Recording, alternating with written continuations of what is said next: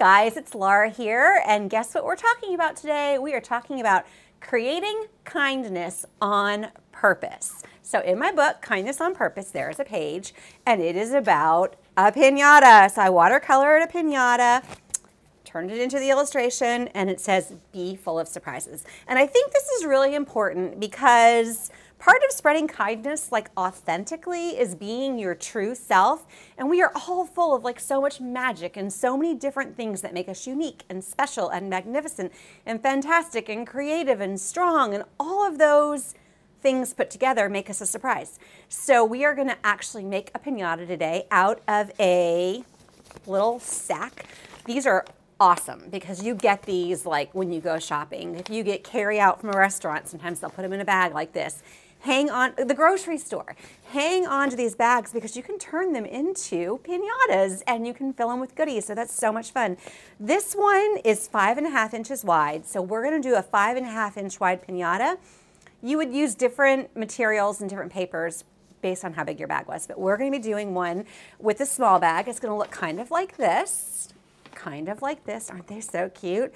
But we're gonna do a little twist on it. We're gonna do it like a pumpkin. We're gonna make a pumpkin pinata because Halloween is coming up. If you're watching this video at a different time of year, you could do it using the colors for any holiday or any celebration to match a theme or a party or a certain festivity, graduation colors, any kind of pinata like you want. There are no rules to making pinatas. You are gonna find out how easy it is to do using one simple adhesive. ThermoWeb makes this amazing easy tear tape. I love it. It's two-sided tape that's like super, super duper great because like it works, like it holds your stuff together and that matters. So that's what we're gonna use to make our pinata, and yeah, let's make one. Let's do it. All right, so we have all of our supplies. We have our bag, we have our paper. I cut it the width already of the bag, so 5.5 inches and 3 inches deep. You could do these lots of different ways depending on what size your bag is, but that's what's gonna work for me. I did all orange because I'm creating a pumpkin. We've got Google eyes, we've got some green raffia, we've got an extra piece of brown paper here because I'm gonna make a little stem for my pumpkin. And then we've got a Sharpie marker, a pair of scissors, and the easy tear tape that I love. So let's get started. I'm gonna move all these off my bag, and the first thing to do is to get the easy tear tape out of its package, and it's two-sided. So we're gonna just go ahead and apply a piece of the tape across the top for the top piece of our pinata, and then we're gonna go down about 1.5 inches to 1 inch. You can kind of eyeball it, and we're gonna do the same thing there, and we're gonna do that all the way down the bag. So you can fit 5 or 6 pieces to a bag, just depending on how far apart you put them. I'm gonna do 5 here. Even if you get down to the bottom and you're thinking, gosh, my strip is gonna hang off, that's okay. It is, but we're gonna fix that. There's a thing we're gonna do that you're gonna love that makes it even cuter that fixes that. So I'm gonna make sure that my tape is really stuck on the bag here and flatten it all out. And then I'm gonna peel off the pieces of, the top pieces of the tape. And it's gonna reveal the sticky adhesive. Isn't that so cool? So I'm gonna peel all those off, and if it doesn't come up, you might just have to kind of like press it down a little bit harder to make sure that it's stuck to your bag. There we go.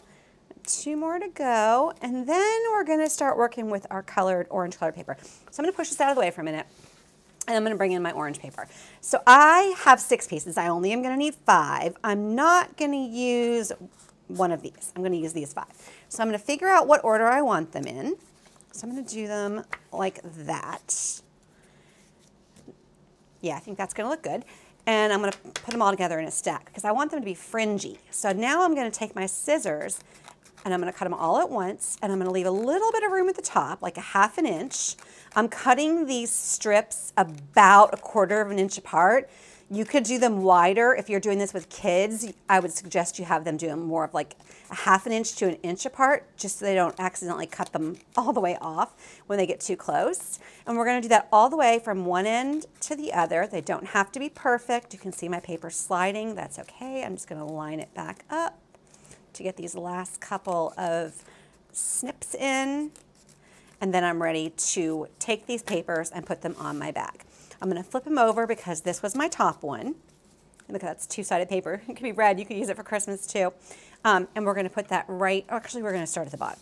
So we're going to put this one on first and kind of just press it on. We're going to do the same thing 5 times on our bag. And then we're going to turn this fringe into like some curly pinata fringe. It's going to be so fun and so cute. So there we go. There's all of our different colors stuck on. And I'm just going to use a Sharpie marker here to curl my different, and I'm kind of bending with my hands too, my different colors here. And then you can crinkle it up as well, just to get it even more curly. And I'm going to do the same thing on all 5 rows.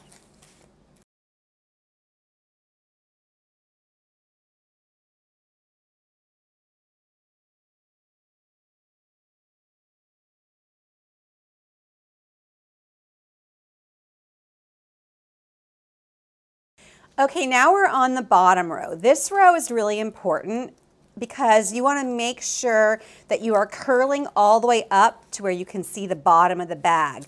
That way, when you set the bag down, your fringe is not hanging lower than the bag, and your bag won't sit right if you're planning on setting it down on a surface. These are really cute when they're all lined up, like as little gifties or little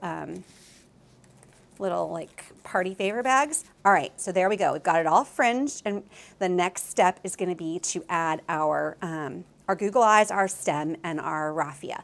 So I just have a piece of brown paper here. I'm going to use my two-sided tape here, this easy tear tape. I'm going to grab a little piece, and I'm going to put it on the inside of one side here because I want to make kind of like a little loop. So this is going to give me that like loopish look. And then I'm going to grab another piece because I want to tape it to the inside of the bag. So there, I'm going to put another piece right here and peel it. And then I'm going to stick this right inside my bag. Bam! So cute already. And then I need 2 little pieces to put my little eyes on. I'm all about the Google eyes, or the eyes when you like decorate cookies, little candy eyes. I think they give things so much more little personality. So I'm going to go ahead and put my two-sided tape here in 2 places for my eyes. And then I'm going to peel off that top layer again. Get that off so that I can put the eyes in place. There we go. And here are 2 eyes. Oh my gosh, he's so stinking adorable. And now I'm going to add some green. So I'm just going to cut it like wherever it is. And that's going to be a whole bunch of it. And then I'm going to find the 2 ends and have them meet. And find the other end and loop it around. So I've got like 4 pieces here, which is awesome. And then I'm going to hook that through the handle of the bag and tie a knot. You can either do bows or knots or whatever. I'm just going to do a double knot here. And then I'm going to slide this down and I'm going to trim it. I just want it to look kind of like pumpkin vines or something.